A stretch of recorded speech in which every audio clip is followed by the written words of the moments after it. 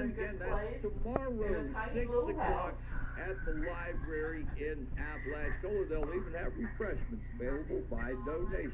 Come enjoy the guitar soundscapes of Smith Parliament at the Apalachicola 110 Public Library. Tell them you heard about it here on Oyster Radio, 106.5 FM.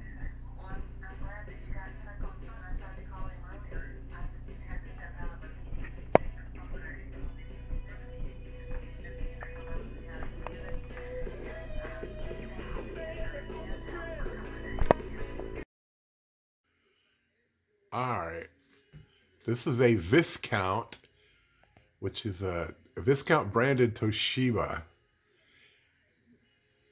AM FM 6-band all-wave 16 transistor radio. I'm gonna just assess this. I've actually got another one of these as well that doesn't work. This one does. There doesn't seem to be too many of these around. You can call it rare if you want. It's probably just didn't sell a bunch of them. It's got tone control, which I like. That's your frequency needle, your tuning needle, which works when it feels like it. There's the title of the radio. AM, FM, all that, 6-band, all 16 transistors. As far as I can tell, this actually uses all 16 transistors. I didn't see anything in there that looked like it was just being put in there for show. It's got a tuning, fine tuning for the shortwave. It's button actuated. So you see you got... I have no idea what that means. What's NAV? You got AM, shortwave 1, shortwave 2, FM, AFC, marine. What is NAV? Is that navigation? I have no idea, and I don't know what PL is.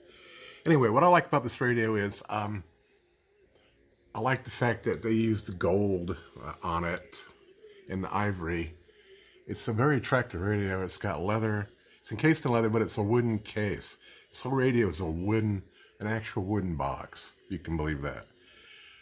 Where there's a couple of thin metal chassis in the back that are bolted to the wood with the speakers.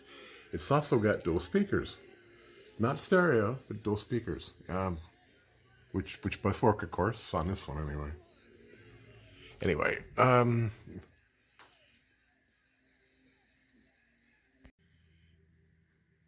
Here's my second one. That was the first one I bought years ago. And then this one came up for like practically nothing about 3 or 4 years ago. It was like $12. So I went ahead and bought it. I actually just bought a third one about a week ago on the auction site, which will not be named. And it wasn't that expensive, but the shipping for it was actually more than the radio cost. And I'm only hoping that he ships it well, because since this is in a wooden case, if it's not shipped properly, you know that this case will get cracked on the one I'm getting. It's not, the one I just bought, he said it doesn't work. He put batteries in it. Didn't get anything out of it, but I looked at, he had pretty good shots of the inside, and it looked like it was all intact. So it's probably something simple. This one, what's wrong with it, and I'll show you, the earphone jack just basically disintegrated. And it was actually working when I put it away about 3 months ago, and now it doesn't work. I get no sound out of it at all. No hissing, no crackling, no nothing. But it's also missing a knob. I have no idea where that went. I think it was probably missing before. Anyway, you can see the similarities between the two. Got the charts, totally useless. Shortwave chart, which is glued. Actually, it's clipped in there. It's glued and clipped. Not sure. Pointless. But I'll show you the inside of this. This one had some battery corrosion in it.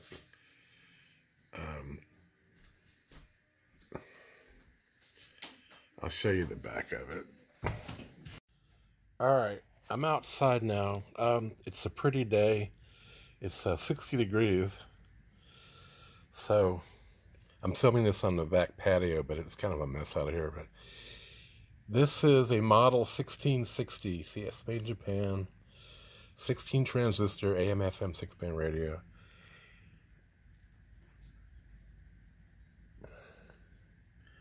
Output 0.95 watts. Well, it puts out pretty good sound when it's working. See, it doesn't say anything about Toshiba on here. It just says distributed by Consolidated SM Corporation. Takes 4 D-size batteries. It's got a 4x2 3/4 speaker. That's cool. And then there's this. Somebody tried to put I think that was a speaker extension, because that's tapped into the speaker. But anyway, this is what the inside of it looks like.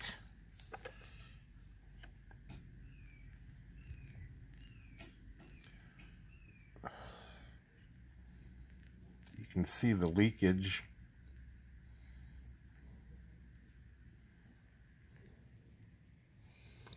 There's the 2 speakers.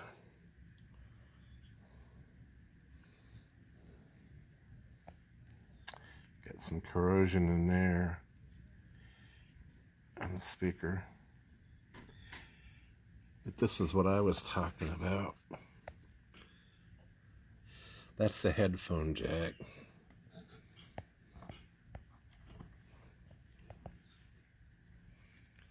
I need to do something about that. I'm pretty sure that's why it's not making any noise right now. There's the dial string. You can see that's not working. I'm going to have to fix that.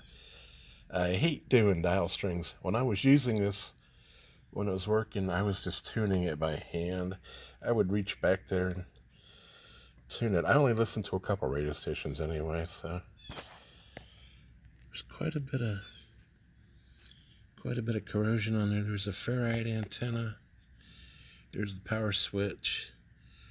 The 2 antennas.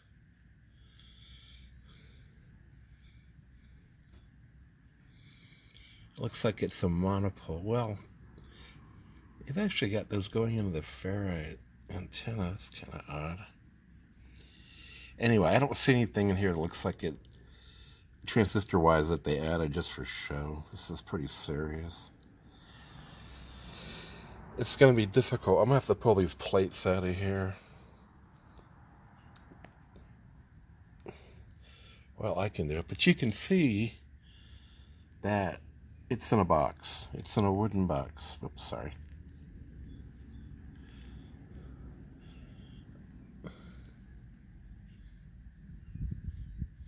Which is kind of cool. I'm going to go ahead and switch over to the Vivitar just to play with it, because I want to see how it works in light.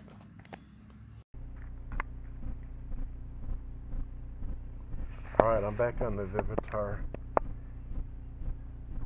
I'm not in full sunlight, I'm in the shade, but you can see this little Vivitar actually works pretty good. It fascinates me quite a bit.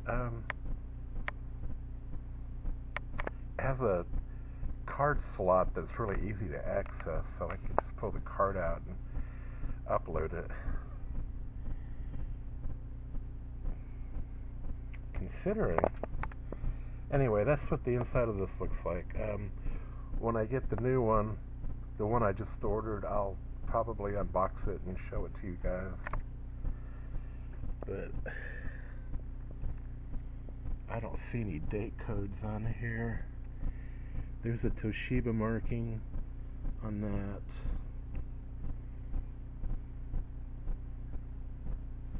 The caps aren't branded. trying to find something that would indicate a date code on here, but earphone jack real fast.